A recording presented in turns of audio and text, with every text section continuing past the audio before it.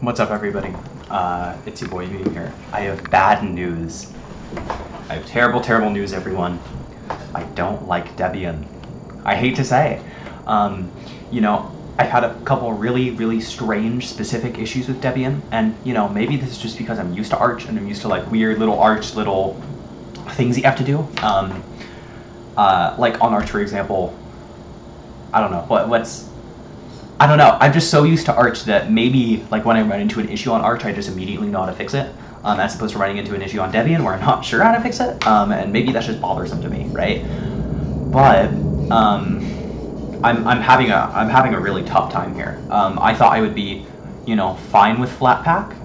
It still sort of seems like the future of package management to me, but it's just, on Debian, the only way to get, OBS working on Debian testing is to either compile it or to run the Flatpak. And I was like, okay, I'll just use the Flatpak. I'm recording this on the OBS Flatpak right now. But the problem with it is that it doesn't have ending encoding. What?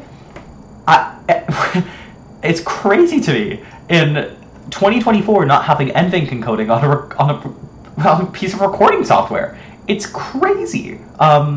And I looked it up. I don't think there's a way to get NVENC encoding working on the Flatpak, which is just so crazy. Like when I was planning on switching to Debian, I was just so sure. I had just assumed that OBS would have Debian support, but it doesn't. At least on the Flatpak, which is just crazy. It's just astonishing to me. Another thing is what? I forgot. I wrote a Bitcoin thing to my friend about it. Oh yeah, I can't get VirtualBox working.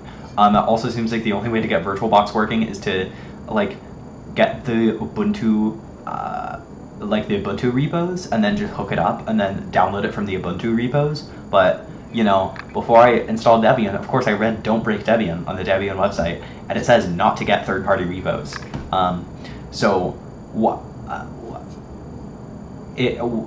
Why would I get an Ubuntu repo on Debian? Because I'm not running Ubuntu, you know, and if I can't use VirtualBox, I can't do my work, I can't do my schoolwork. I have an Introduction to Linux class, which is rather ironic because I've been using Arch for 5 years, but, you know, I have an Introduction for Linux class I have to do because it's a prerequisite for my IT certifications and associate's degrees.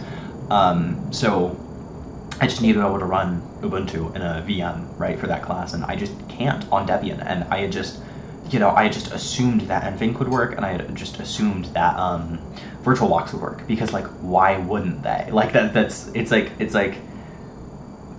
like installing Arch and then finding out that that like they don't have a Firefox package. Like, you know, it's just so, like, it's mind-blowing to me.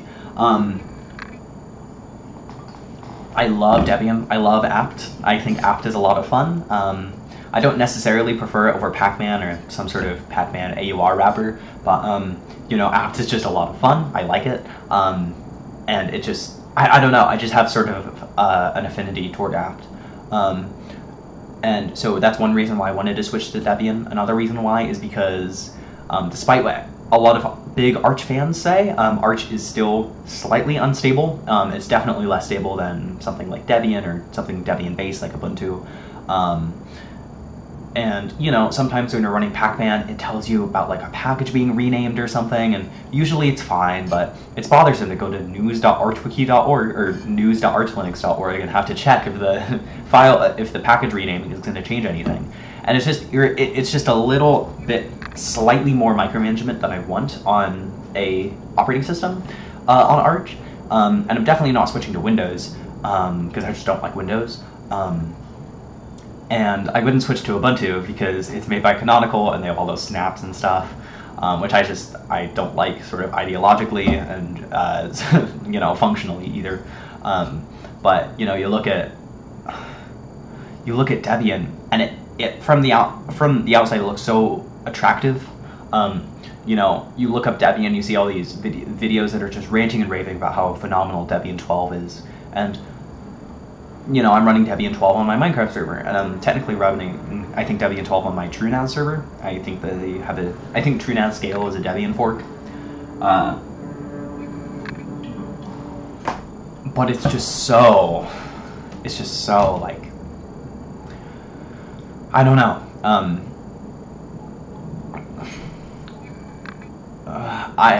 I love Debian, but it's like just not my thing. I think maybe when Debian 13 comes out, sort of the whole thing around non-free packages and the repositories is going to be figured out, and I think VirtualBox is probably going to be working, and I think NVENC, like, I can't imagine Debian 13 coming out in like 2 years and NVENC still not, like, I can't imagine 2026 NVENC definitely wouldn't work, but to be fair, I didn't think NVENC wouldn't work in 2024, and it turns out it still does, so I don't know. Today I'm probably going to install Arch onto a USB, and I'm probably going to install Arch on it, because of course I do want Debian experience for the workplace, but I just am not sure if that's worth having a computer that's half as usable as an Arch system. You know, it's just not worth it. And frankly, I already know my way around a terminal. I know all the commands. It's not that much of a problem.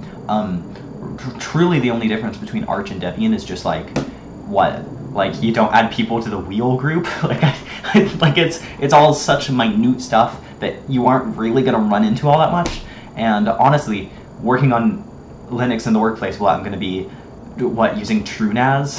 Like I don't, you know, it's not, you know. Sorry, I'm spinning everywhere. It's just Debian is just not worth it. Sorry, guys.